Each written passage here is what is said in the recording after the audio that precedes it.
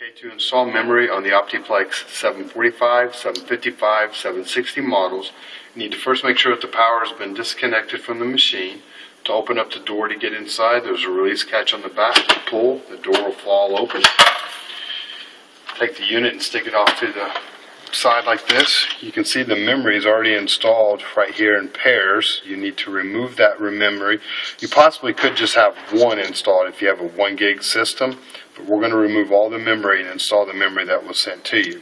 To get to this memory, you need to take the DVD drive out. Do so by pulling up the release catch and sliding the drive back. Put it off to the side. Now the memory has been exposed. To have the memory come up, take one of the release catches on each side and pull back, and the memory pops straight up. Pull the old memory out, and then take your new memory and just reverse the process and stick it right back in. It might be a little tough, so give it a good shove, and you should hear it click in. Both sides will come back up. If you were shipped 2 gig sticks, populate just the colors that are in sequence together, either 2 whites or 2 blacks. If you're installing 4 1 gig sticks, you'll need to populate all 4 drives. Once the memory is put in, you'll put the drive bay back into place. Slide it back in until you hear it click. Put the door back on.